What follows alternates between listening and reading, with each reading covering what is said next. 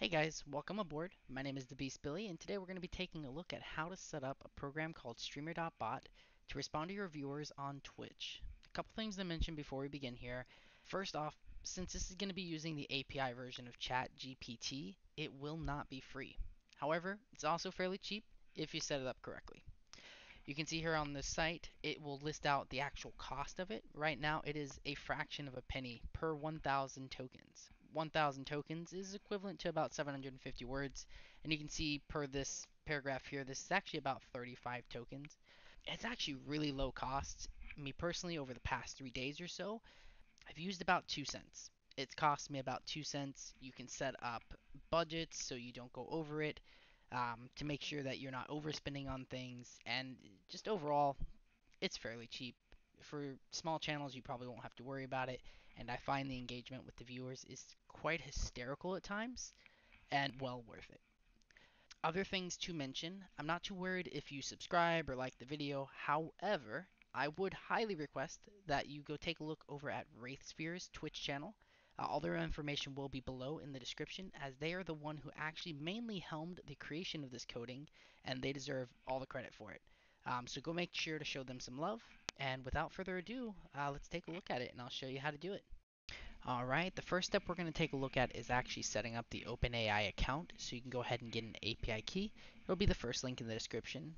We're going to go ahead and click in the top right corner here, and you're going to want to click on View API Keys.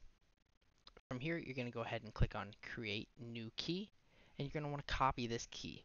It is very important to set this somewhere safe off to the side so you don't lose it, because after you close out of this page, you will not be able to copy it again without making a brand new one, which you can then delete the old version, but it's just extra work.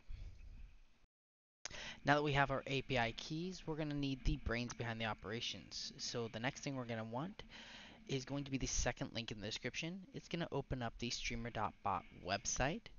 From here, you can go ahead and click on the download button, and then we're going to drag that onto our desktop. I recommend creating a separate folder and extracting that zip file onto it.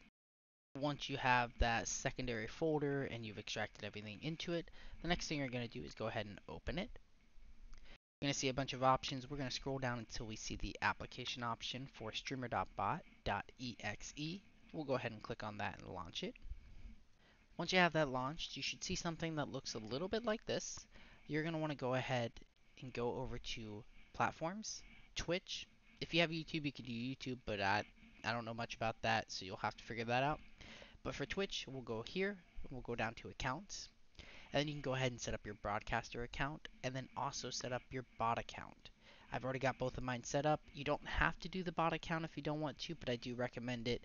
I think it's just great that the bot can talk for its own. Anyways, from there, we're going to go ahead and click in the very top left corner on Import. And it's going to give us the option to import a string, just a really long set of text. It just helps you skip from having to actually code everything. All the text is going to be in the third link in the description. You'll go to the Pastebin website and click copy. Bring it back over to the Streamer.bot app and paste it in. Once you've got it pasted in here, you're going to see down here you have the action and then also the command. Pretty much both of these go together to create the actual final product. So we'll go ahead and click import. It's going to give you a little pop-up letting you know that your command is disabled. You can go ahead and click OK and go past this. We'll come back to this in a moment. Now that we've actually uploaded the action and the command, we can go over here to actions in the top left. We're going to click on our action that's now in here, and we're going to see a couple different options. One of them is going to be here where we can put the API key in. We'll go ahead and highlight all that, erase it. I'm going to put 1, 2, 3, 4, 5, but this is where you would actually put your API key. I'm going to come here off camera and fix this after we switch to the next page. The next one you're going to see here is the behaviors. This lets your bot know how to respond to people, a way to act. Like you'll see up there, it says that they are an angry AI dog who hates everything. So you're going to want to come up with a behavior that matches your channel, your theme. Me personally, I like to tell mine to be sarcastic and funny. So here in a second, we're going to go ahead and click on it, and we're going to edit that. I already have it copy pasted, so we're going to go ahead and paste it in, and we're going to go with act as an assistant to the Twitch streamer, the Beast Billy. You are a sarcastic and funny bot. Alright, The next one we're going to see is temperature. That one's not too crazy of one to change. The higher the temperature, the more creative it is. The lower, the more factual based it is. The next one after that, though, is going to be the model. You're going to have the ChatGPT 3.5 Turbo and then also the ChatGPT 4 if you have access to that. Since we don't have access to ChatGPT 4 and it's more expensive, we're just going to go ahead and erase the outside of those and just do the ChatGPT 3.5. And that's going to complete that. Last thing to touch on with this one as well is you will see in the very bottom there's also a Streamer.bot text to speech. I personally never use that. If you want to look into it, you can set it up to automatically read the messages out, but I'm not going to go over that in this. So we're just going to go ahead and delete those and get rid of those. You also see that the actual Twitch messages here, it will go ahead and display it. It's actually going to say the name of the user who requested it and then the reply after. So you'll see in this case, the creator who made this, Wraith, and then it'll have a dash and then the reply. From here though, we need to go ahead and go to commands. Then we're going to go ahead and double click on our command, the one that was uploaded with our import. From here, you can go ahead and change it to whichever command you want. So this one would be !ChatGPT if it's set at the beginning of the message. So !ChatGPT plus whatever message the viewer puts. Me personally, I like to have it with my bot's name. So I put @assassino_bot and then I change it to anywhere over there. So that way if anybody mentions my bot at all in the message, it will respond automatically. The next thing you want to do is click here on enabled to make sure that the actual command is enabled again. From there, you'll also need to choose the actual action. I already had it selected, but you would just choose the action that you have here for ChatGPT. So that way, when the person requests this command or does this command, it automatically sends it over to ChatGPT and gets your response. You can also set a global cooldown to make sure it can only be used every certain amount of time. And me personally, I like to set a really high number for the user cooldown, so it can be used like once a day per user. And you can also set it up over in the right corner there. You can have it set up with moderators, subscribers, VIPs, different things like that. You can kind of mess around with the settings here. But once you have all that figured out, you can go ahead and exit out of there. And we're going to see here we have our command fully set up. So that means we have the actual command at the front. So for me, it's @assassino_bot at any point during the message with the action ChatGPT with no cooldowns right this moment. And we have it enabled. From here, we can go ahead, we'll drag this over to the side, and we'll go ahead and pull up an example. You can use whatever you want for the example. Since mine is @assassino_bot, I have to make sure to include that in my message. So for me, I'm going to go ahead and just put hey @assassino_bot. How are you doing today? And we'll go ahead and just send it just like that. And we'll wait just a couple seconds. We'll do it live. It shouldn't take too much longer. And we will get a response from Assassino_bot. And there it is. And that really didn't take too much long. And we got a pretty good response from it. Alright, last thing I'm going to go over, and this is more just extra information. Everything you've seen before this is really all I had to go over. You could just stop right here and you're good to go. But there was a couple other extra tidbits I want to show you guys on how you can implement this in other ways. One of them being how you can set it up where it just randomly responds to like 1% of the messages said in chat. There's a 1% chance that it just responds. Another, you can set it up with channel point redemptions. If you don't want to have it used as much to spend less on it, you can have it as a channel point redemption so they have to work for it to redeem it. So the way we're going to do those, we'll go ahead and start off over here. We're going to go ahead and click on actions in the top left corner. And I've already set up a new action here called random number. It's just a couple easy, simple actions. They're under core. You can go to get random number. That's one of them. I set it from 0 to 100.